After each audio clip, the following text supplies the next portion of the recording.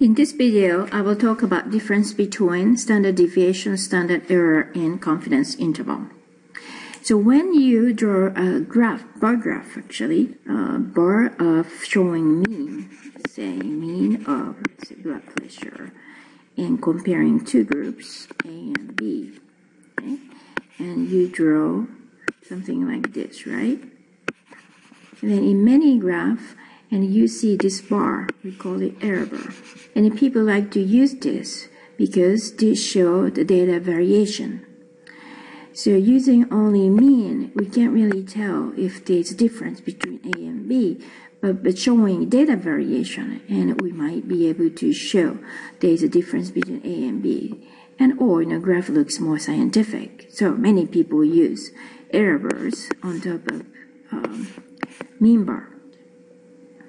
So when you use software to do that, and software typically asks whether you want to make error bar as SD or SE or confidence interval.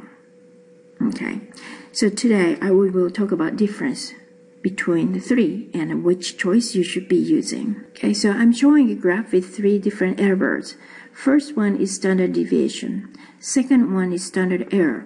And third one is 95% confidence interval. Okay, so let's learn how we compute these three differently. So let's review what is a standard deviation. So what is a standard deviation? In the previous video, and we show with mean plus minus 2 standard deviation, if data are normally distributed, 95% of observation lies in between. Okay, so plus minus. So this is just one standard deviation. So if you make it twice large, it cannot go negative, actually.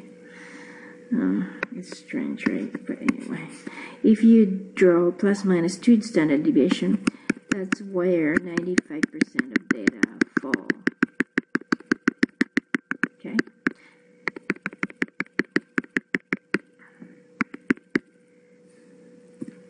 Okay, so that's the standard deviation. And it has nice interpretation and show data variations, right? And what is a standard error? And standard error is provided as standard deviation divided by square of sample size. So if n is 100, you have 100 patients, standard deviation is 5. What is the standard error? That would be 10 over 5.5. Okay? So as you see, when n is large, as n get larger, and standard error gets smaller.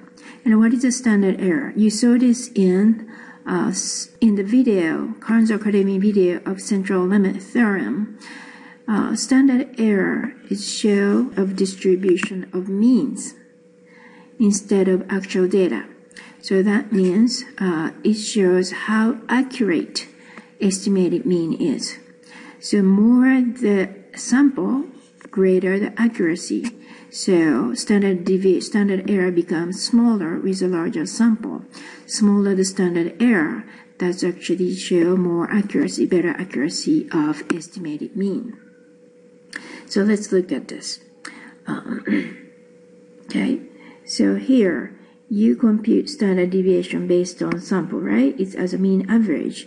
And you know how many n patients are here. Let's say if the n is 30.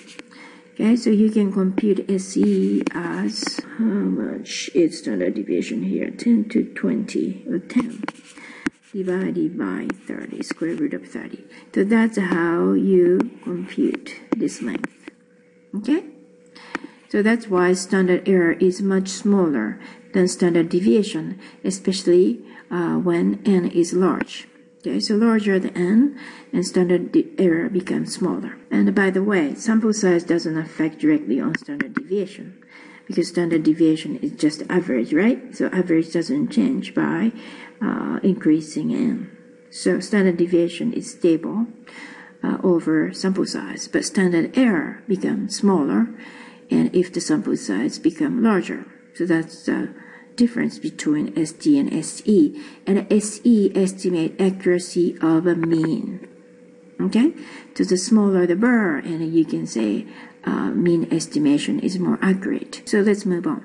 95% confidence interval is actually mean plus minus 2 times standard error. So if you compute standard error is 10 over square root of 30, and this length is really 2 times 10 over square root of 30. So that's how you compute it. And okay, so now you understand the difference between the three. And so let's talk about which one we should be using. So why we put the standard error, right? Because we want to link graphs to a statistical difference, right? And we want to use graph to show there's a difference. So if you want to show the difference between mean of outcome between group A and group B, which graph should you be using?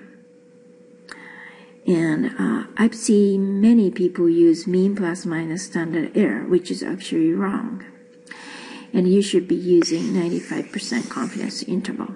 Okay, so typically when the two error bars does not overlap, if the error bars are 95% confidence interval, and you can say there is statistical difference, no overlapping.